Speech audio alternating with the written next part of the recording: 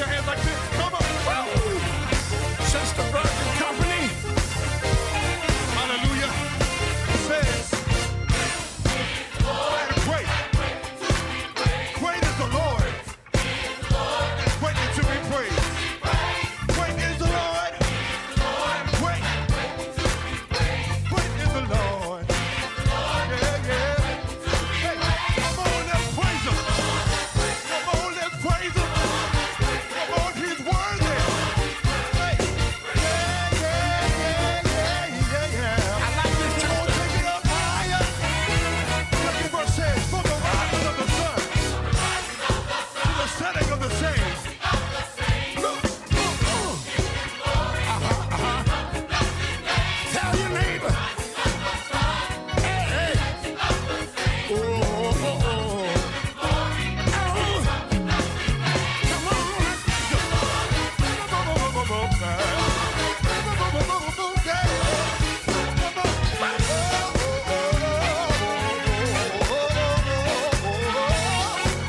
Come on, tenor, say it real good. Come on, lift him.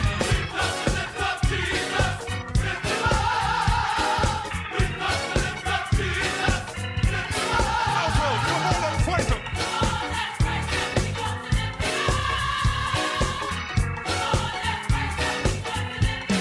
Soprano, hallelujah. Hallelujah. Everybody, speak up. Hallelujah.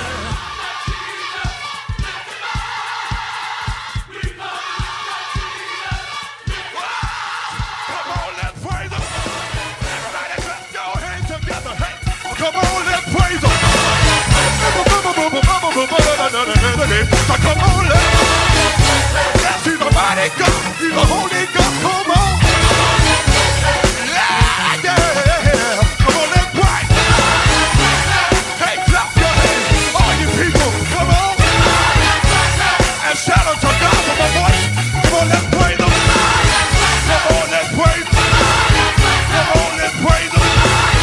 Come on, let's praise him. Clap your hands, let's praise him. How to reach the masses, men of every birth. For an ancient Jesus gave the key.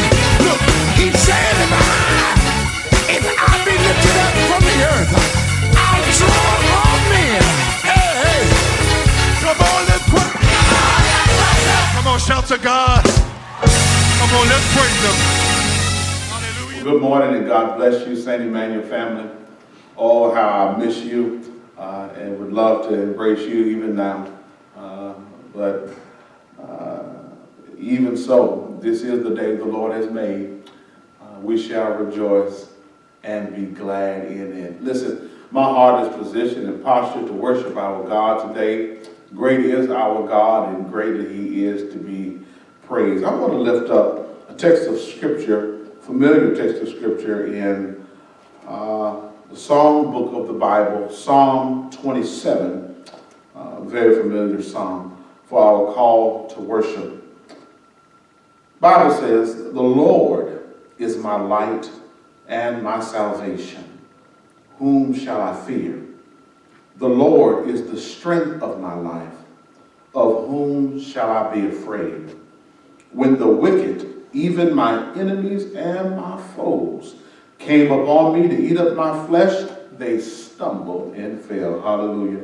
Though an host should encamp against me, my heart shall not fear. The war should rise against me. In this will I be confident. David says, one thing have I desired of the Lord, and that will I seek after, that I may dwell in the house of the Lord all the days of my life, to behold the beauty of the Lord, and to inquire in his temple. Church, this is what gets me. For in the time of trouble, these are times of trouble, David says, he shall hide me in his pavilion. In the secret of his tabernacle shall he hide me. He shall set me up upon a rock. And now shall mine head be lifted up above mine enemies round about me. Therefore will I offer in his tabernacle sacrifices of joy. I will sing, yea, I will sing praises unto the Lord. And listen, I don't know about you, but that's what I've come to do. I've come to sing, I've come to shout, I've come to give God glory. And I just invite you on this morning to help me lift up the great name of our Lord and Savior Jesus Christ. Yeah, we're separated geographically, but we are united spiritually.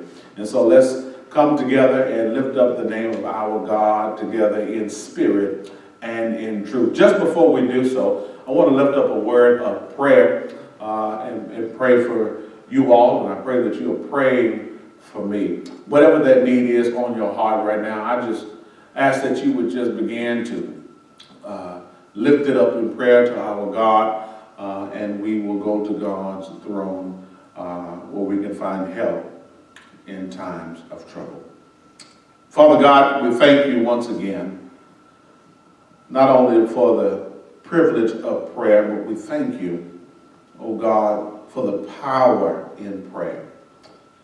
Lord, we come now, before we go any further, asking you for your forgiveness. We ask you, oh God, that you would have mercy upon us, oh God, for we realize today that we've not dotted every I, we have not crossed every T. As a matter of fact, oh God, we've missed the mark altogether. And Lord, we ask that your blood that was shed on Calvary's cross over 2,000 years ago would cleanse us even now. Lord, we know that your blood still works, and we're so thankful and grateful, oh God, that you have saved us, that you are saving us, and that ultimately one day you will save us. Oh, I want to see you and look upon your face. On the streets of glory, I will lift my voice. Cares all past, home at last, forever we will rejoice. Lord God, right now before we enter into worship, oh God, we ask that you would help us to get our mind right. That you would give us an attitude adjustment, oh God, a heart replacement if needed, oh God. Lord, we want to worship you in spirit and in truth, right there in our homes, oh God, and in our cars and on our jobs or wherever we may be. We just want to pause, oh God, just to say thank you for all that you have done for us. Lord God, we see chaos and calamity all around us, oh God, but somehow, Lord, there's peace in our homes, there's peace in our mind. The love of God, oh God, is just going from breast to breast in our household. There's no other way to explain it, but that you have favored us. Thank you for your love. Thank you for your favor. Thank you for your grace. Now, Lord God, we ask that you would accept our pitiful worship, oh God. For we realize that you have angels that cry, holy, holy, holy, all day and all night in heaven, oh God. And we lift up our frail and fragile voices today to give you praise, oh God. And we pray that it will be a sweet savor in your nostrils. I pray for your children now, wherever they may be, oh God, that you would bless them, oh God, that you would see to it that there be no lack in their households, oh God, that you would keep them healthy and strong, oh God. Lord God, that you would remind them, oh God, of common sense health practices, oh God, washing of the hands and social distancing, all of that, oh God. We ask, oh God, that you would just guide us, oh God, through this storm. Guide us, oh God, through this dark time, oh God. We trust you, oh God. We place our hands in the Master's hands. And we know that if we place our hands in your hands, everything is going to be all right. We rejoice in you now, Lord. In Jesus' name we pray. Amen.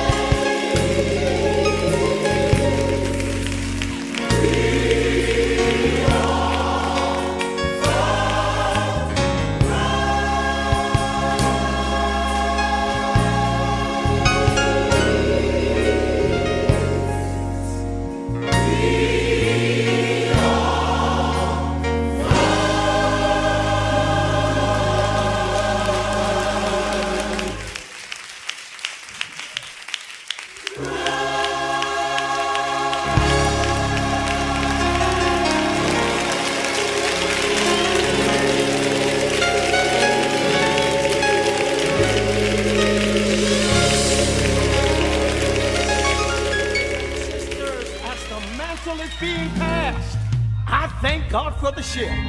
We're going to another level. I am assured that God has everything under control. I put it all in his hand.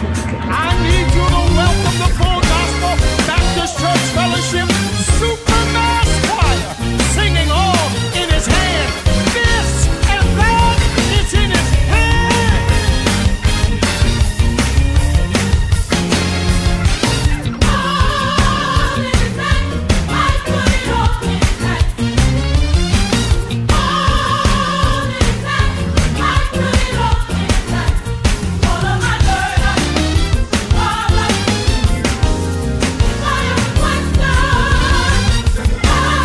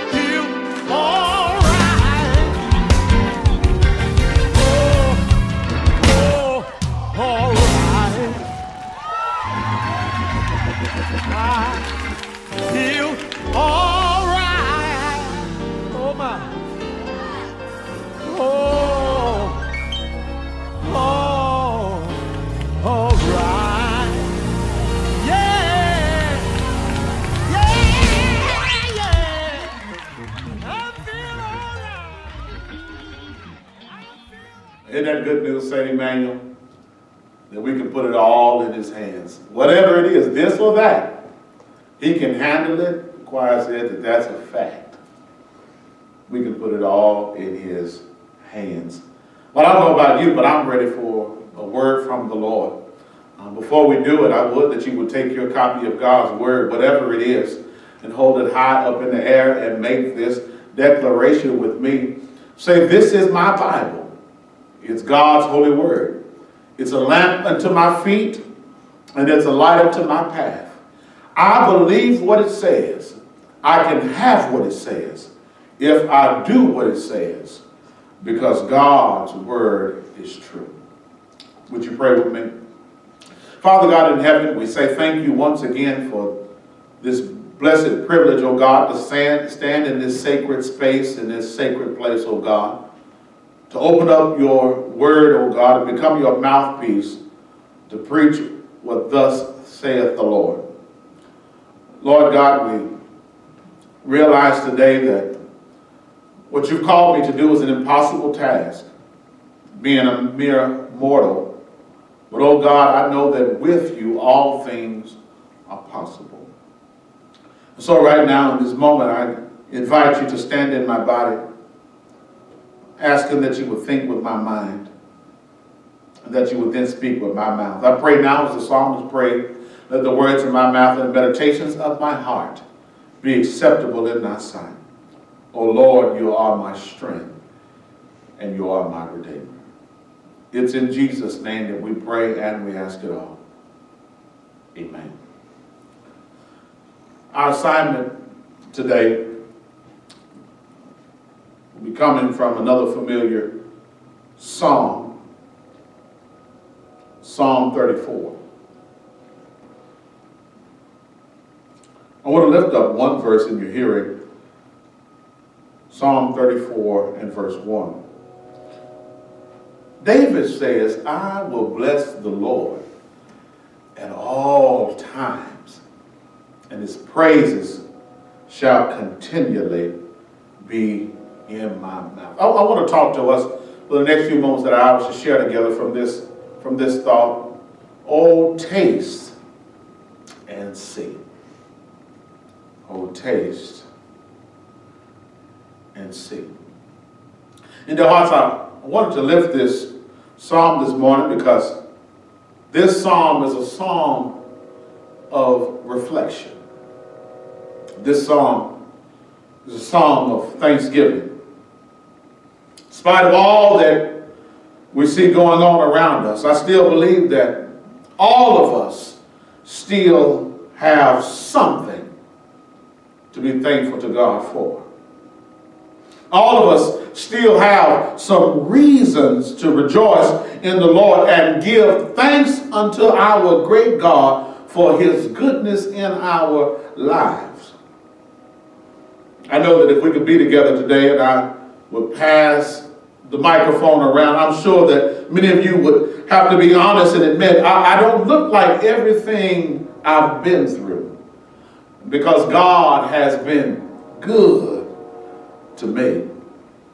Even in your quiet time, while you're sheltering in place, some of you have been reflecting on your own lives, and you can testify that yes, my life has been filled with bumps and bruises, but you don't look like what you've been through. As a matter of fact, I don't even look like what I'm going through right now.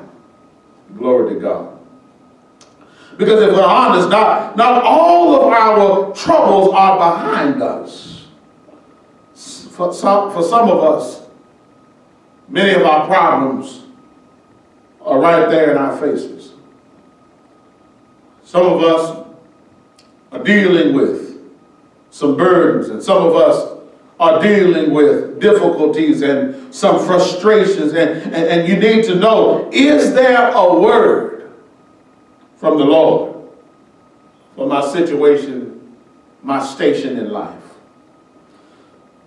But even in the midst of all of that, you still found a reason to say thank you, because you know, like I know, God has been good to you. And I'm of the opinion that you don't have to wait until you get down or get up to the church house.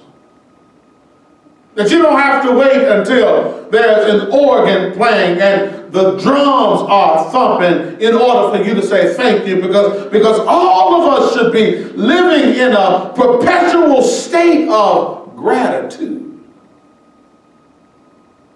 No, that's not to say that everything in our lives are peachy keen. But what I am saying is that you've already been through enough with God to know that God is faithful and consistent. That no matter what you're going through right now, the same God who brought you through before is able and willing to bring you through again. That when the joy of the Lord is your strength, it buffers you even in the midst of difficult and dismal days that we have to go through every now and then. Don't let anybody fool you into believing that just because you are a Christ follower, don't let anybody fool you into believing that just because you pray and you read your Bible that you are immune from difficulty and frustrations. And Psalm 34 teaches us this, because Psalm 34 is David's reflection of the reality that he's been through some difficult days, but the Lord brought him through. This is David. The same David that you and I honor today as a man after God's own heart. This is David, the man of God, who was brought from obscurity all the way into prominence, even to the king of Israel. He is somebody in the biblical record. But this man, David, did not get to where he was without some bumps and without some bruises. He did not. He did not get to the place where we celebrate him and we laud him without some trials and some tribulations in his life. So dear hearts, when he gives to us this Psalm 34, he gives us the recounting, the recounting of some frustrating realities and difficult days. But his testimony is, God brought me through it. And if God could bring him through all that he has brought him through, David says he'll do the same thing for you and me. David says, don't get it twisted. God didn't do it for me because of who I am. He did it because of who he is. That's just the kind of God we serve. He's a faithful God. He is a consistent God. When everything all around us is uncertain, when everything around us is shifting sand, he is a sure thing. David says in verse 11 that if we would fear the Lord, at the same time that he did for me, he'll turn around and he'll do it for you. David makes it clear that he has reason to rejoice, but he's not just rejoicing. He wants everybody else to know the God of whom he's rejoicing about. He says, I want you to trust him too. I want you to trust him like I trust him. Listen, I want you to love him the way that I love him. I want you to serve him the way that I serve him. And so David begins to tell us his story. And you know, can't nobody tell your story like you can tell your story. So David tells us his story. Psalm 34 is the recapitulation of David's story. He can't tell it all in 22 verses, but he sums it all up and he tells us that he's been through some dangers, grandmother said, and unseen. But God, God has blessed him through it all. And so he begins this psalm not by complaining, although he had plenty he could complain about, not by complaining and bemoaning his circumstances, but by giving us a perpetual determination. It's right there in the text. I'm not making it up. Verse 1 says, he says, I will bless the Lord. Did you catch that? I will bless the Lord, watch this, at all times, and his praise shall continually be in my mouth. That blesses me, because David says, I've been through some rough days in my life. I've had some difficult and some frustrating circumstances, but here is my one and only determination. He says, here it is, I will bless the Lord at all times, and his praise shall continually be in my mouth. Y'all can feel me now right there in your home or in your car, because some of y'all started thinking about your own life story. You start thinking about some of the circumstances you've been faced with, and when you think about how good God has been to you, you can't let David have this as his one and only testimony alone. You got the same response as David does. Here it is, I will bless the Lord at all times, and his praise shall continually be in my mouth. It's a perpetual determination. It's ongoing. It's ongoing. It's never ending type of determination. He says, in good times and in bad times, I've made up in my mind that I am going to bless his name. And that blessed me today, because it is shocking to me that David would make a determination like this, saying that he would bless the Lord at all times, not knowing what all times was going to bring.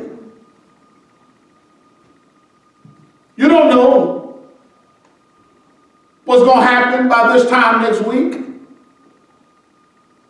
You don't know what the rest of 2020 holds for you and me. But David says, I'm not worried about what the future holds. David says, what I am saying is based upon my past experience with God, based on what he's already done for me, based on how he's already made ways for me, based on how he's already seen me through. I've made up my mind today to bless the Lord at all times. David says good times and bad times, happy times and sad times, mountain times and valley times, broken times and wealthy times, lean times and fat times. I will bless the Lord at all times, and his praises shall continually be in my mouth. And dear hearts, we've got to grow up to get to that point. We cannot just be immature believers and make that declaration. That requires some maturity in the reality of who God is. David by this time, he's no novice to the faith. No, by this time, David is a veteran of the faith. David has by now been through some things. He said, I've been young, but now I'm old. And he said, based on what I know about God and based on our relationship thus far, I'm going to bless the Lord at all times.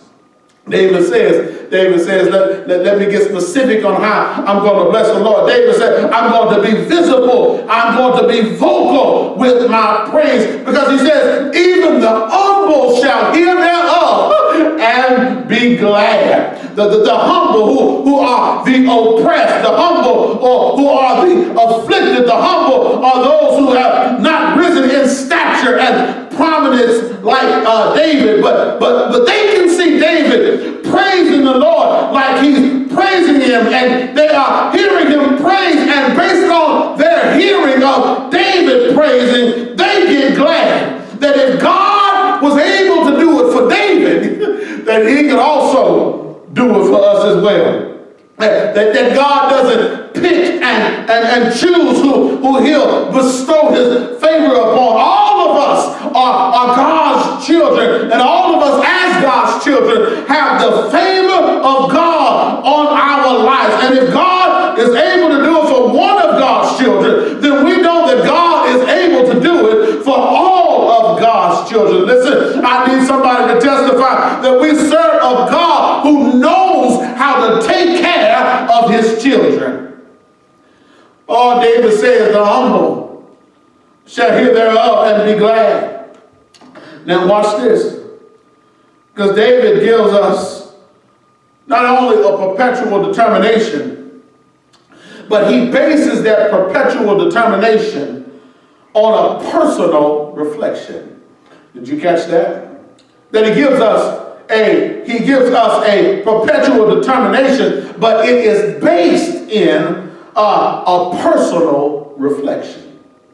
All the way from verse 4 all the way through verse 11, David begins to reflect on everything that God had done in his life, especially by saving him and sparing his life from his enemy. He doesn't have time to tell it all, I told you, in these 22 verses, but he does remember how when he had some fake friends and real enemies, he remembers that when they smiled in his face all the while they were trying to take his place. He remembers that when they tried to take him out, and this is what he says. He said, I sought the Lord and he heard me and he delivered me from all of my fears.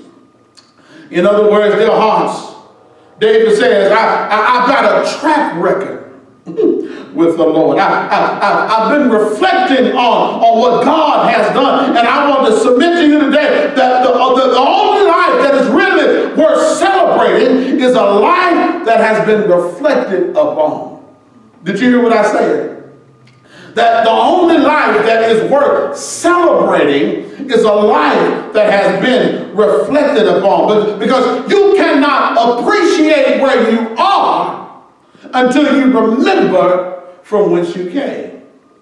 And so David, he starts reflecting and he says, when I look back over my life, I remember the times where I thought I wasn't going to make it. I remember the times when I was sure the enemy was going to snuff me out, and I sought the Lord. I fell down on my knees. I had a little talk with Jesus, and I told him all about my troubles. And I remember that when I called upon him, he heard me and he delivered me from all of my fears. David said, this poor man cried, and the Lord heard him and saved him from all his troubles. David says, one of the things that I've learned in reflection is I serve a God who knows how to answer my prayers. And oh, my brothers and sisters, on a Sunday morning, I know we have some folks that are looking at me right now who can testify today that they are the beneficiaries of answered prayer. Who can testify that your mama and your daddy and your granny and your pastor prayed for you, and as a consequence you are alive today in your right mind as a testimony to the manifestation of the Lord answering prayer. That's why I get so happy. That's why I get so overt with my praise, because God has answered my prayers. Not only does God answer prayers, but in verse 7 he says, the angel of the Lord, that's blessed me, the angel of the Lord encamps around all those that fear him and delivers them. He says, listen, I'm not just a beneficiary of answered prayer, but I know something about angelic protection.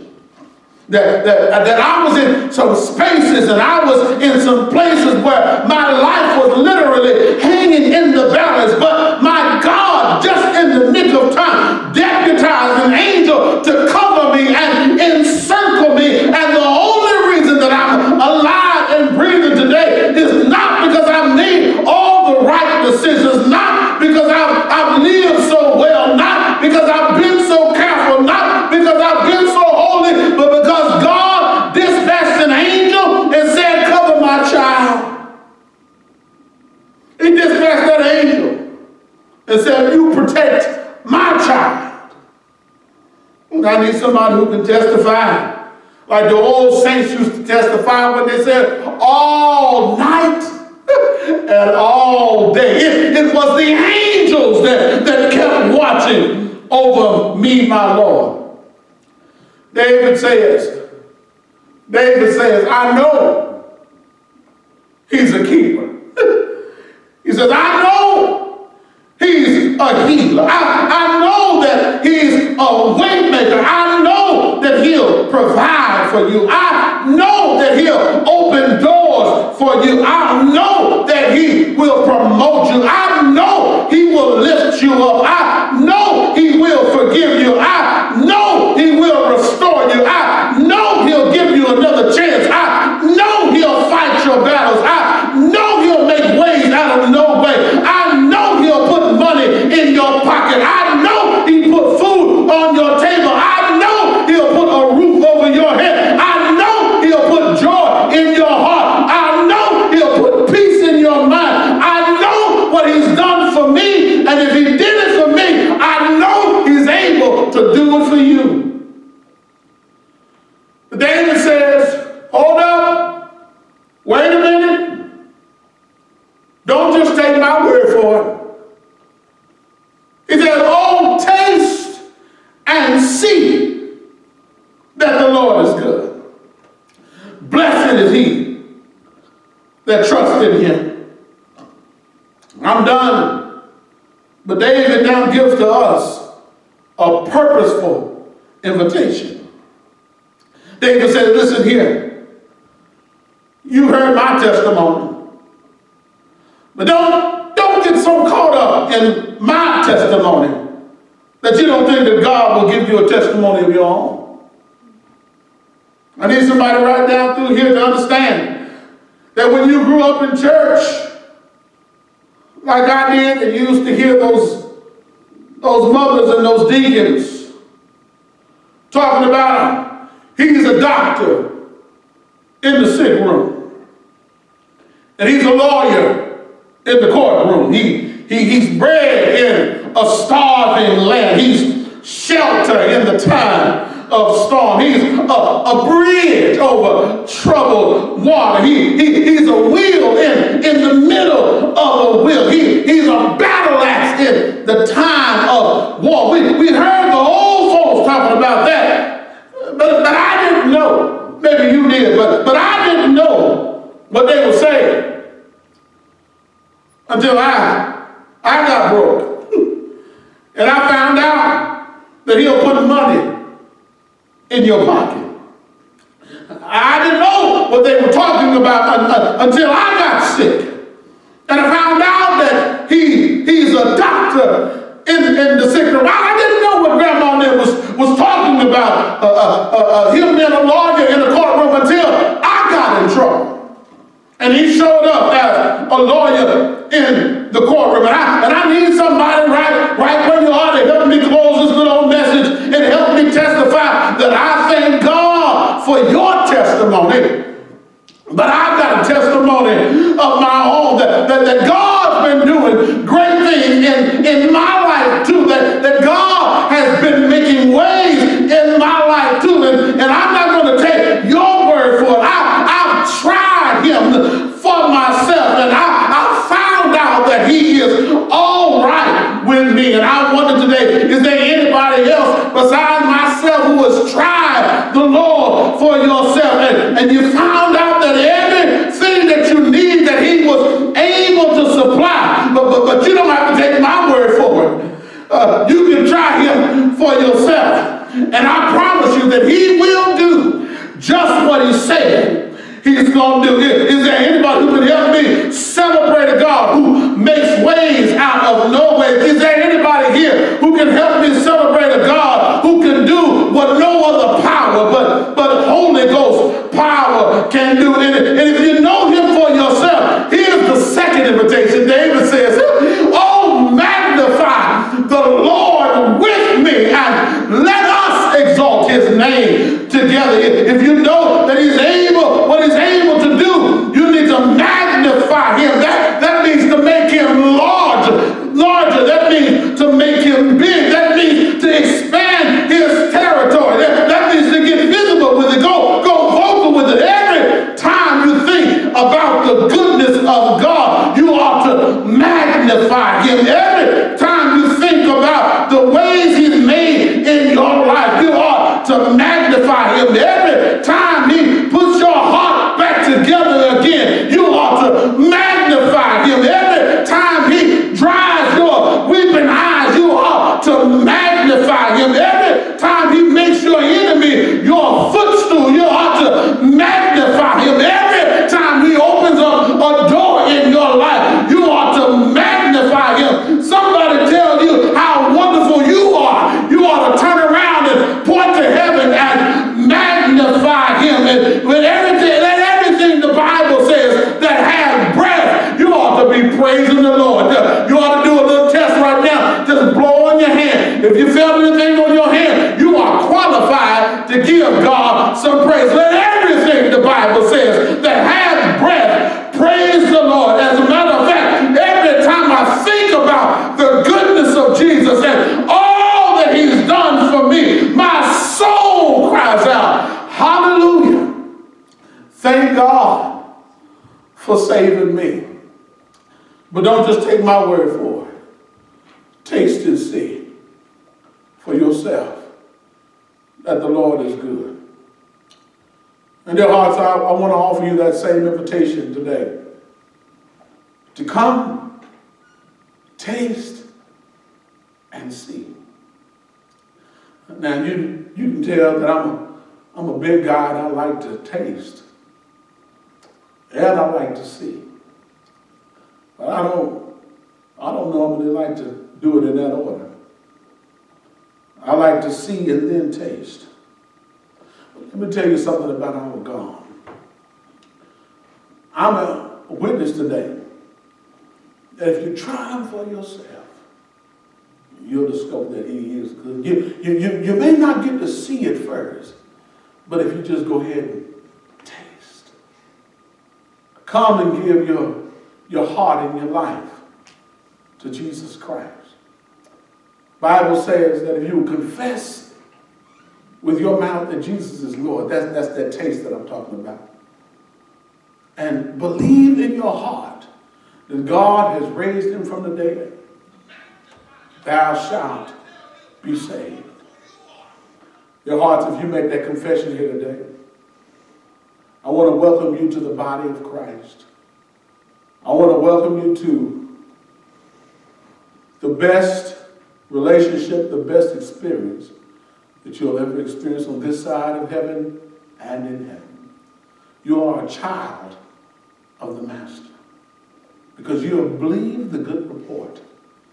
You believe that Jesus came, born of a virgin, lived among us with sinless perfection, died on a cross for my sins and yours, was laid in a borrowed tomb, and 3 days later, he rose from the grave with all power in his hand.